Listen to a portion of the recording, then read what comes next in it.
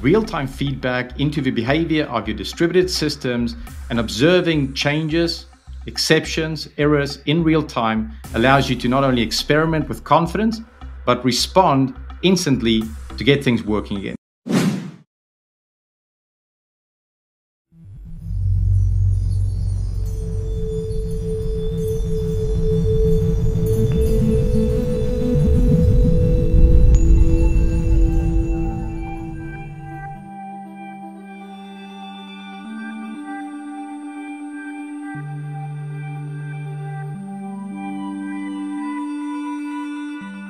Hello!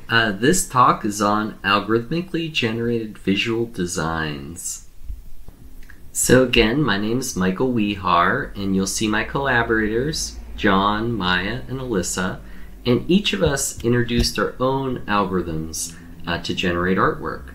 And we're going to tell you a little bit about our motivation and how we started doing this. So we wanted to bring together artists and computer scientists to develop a better understanding of drawing processes. And we also wanted to explore how programming can be used as a tool for generating visual designs and artworks. And we had several questions. We weren't sure what the answers were, and we wanted to investigate these. What kinds of designs and artworks can algorithms generate? Can generated artworks be appealing?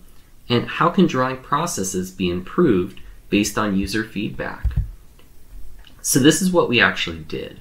We investigated how computer algorithms can be used to generate visual designs and artworks. We did this by designing and implementing 9 algorithms. And each algorithm generates a different type of design or a different type of artwork. We coded these algorithms in JavaScript, and these algorithms basically just draw lines and shapes onto a digital canvas following a certain procedural process. And these procedural processes were inspired by mathematical concepts, natural phenomena, and artistic trends. So here are the 9 algorithms that we implemented, and you'll see who the author was of each of them next to it. We actually have a blog article about each of the 9 algorithms, and we encourage you to take a look. So if you see an algorithm that's interesting to you, please do read more about it. So now we're going to show you a video that'll demonstrate the drawing processes. So this is our first algorithm called geometric patterns, and on the left you can see it actually drawing the image step by step, and on the right you can see a list of parameters that were used to actually generate this image.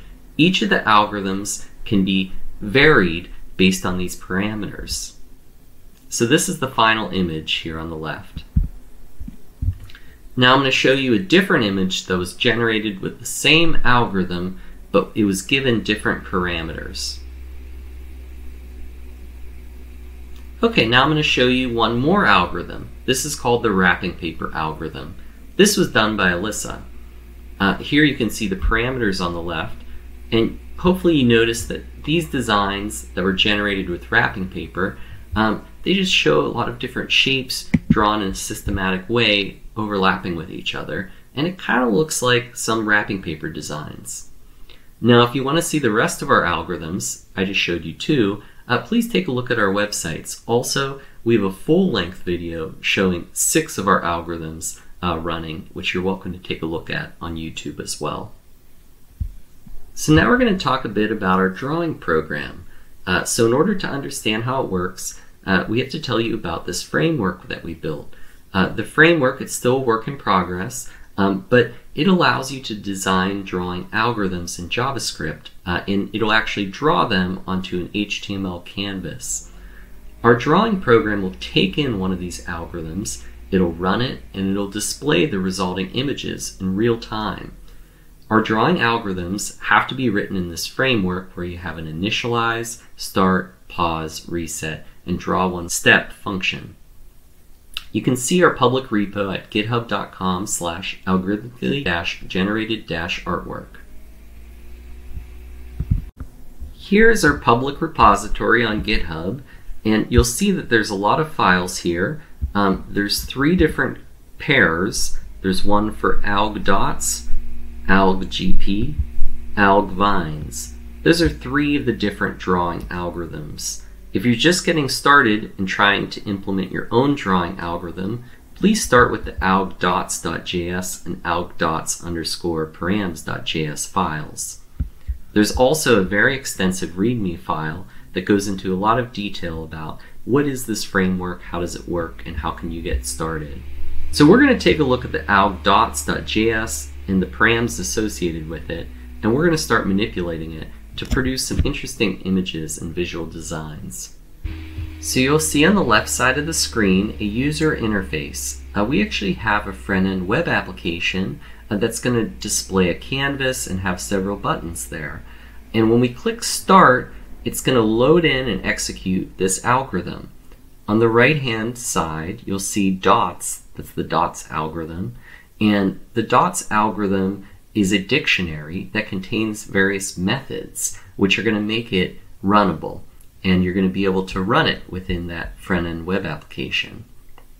So if we take a look at the code, you'll see various methods associated with the dots algorithm. There's draw one step, reset, initialize, pause, and start. Together, those are the methods we need to be able to start creating these visual designs and artworks. Now we also have a params file associated with the dots algorithm. Let's start modifying these parameters and see how it affects the images.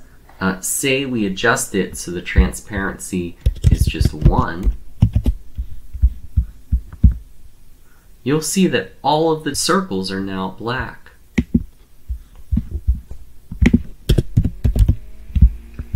Now if we make the radius larger, say 50,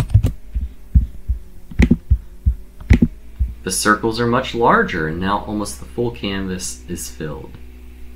We can even adjust the speed. So if we wanted there to be some delay so that we could see our drawing happen more slowly, we can make that speed value larger to increase the number of milliseconds there are for the delay.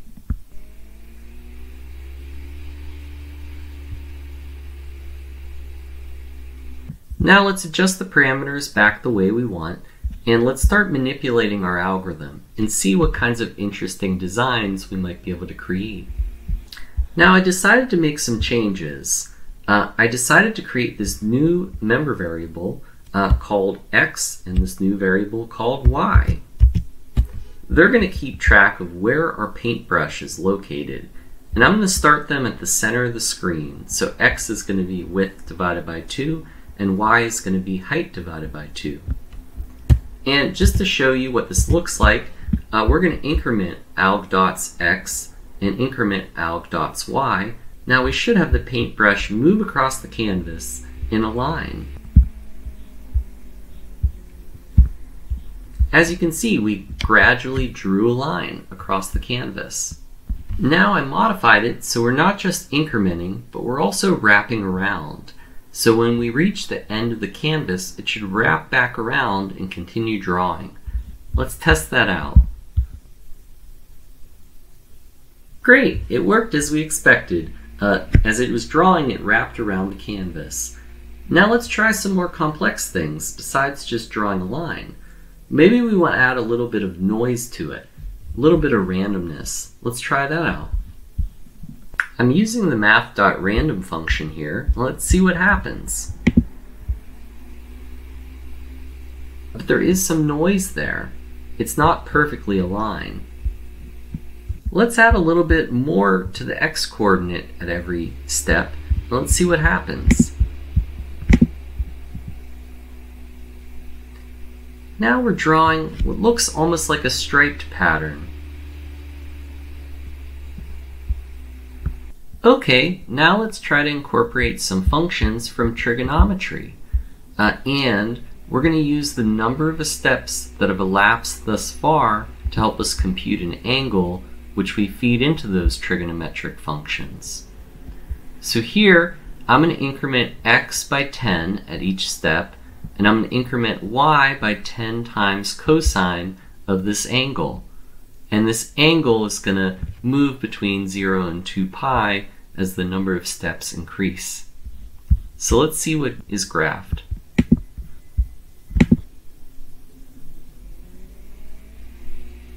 You can see we have an interesting design that combines different waves. Now we're going to do something a little bit different. We're going to try to draw a spiral design, and we're going to adjust the params and we're going to adjust the algorithm. And as we adjusted the algorithm, we made the circle's radius increase a little bit each time, and also the transparency increase. And now we're no longer wrapping around when we go outside the image's boundaries, and we've adjusted the functions we use to increment x and y. So let's see what happens. And there we go, it's drawing a spiral pattern. And now you can see, just writing a few lines of code, we were able to create some interesting visual designs.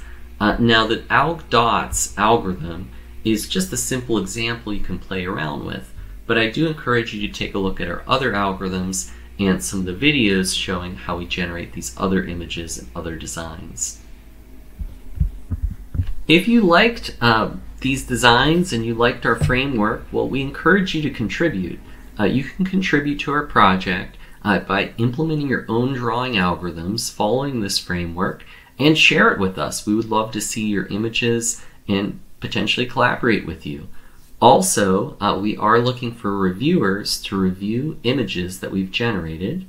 And finally, again, this is an open source repo.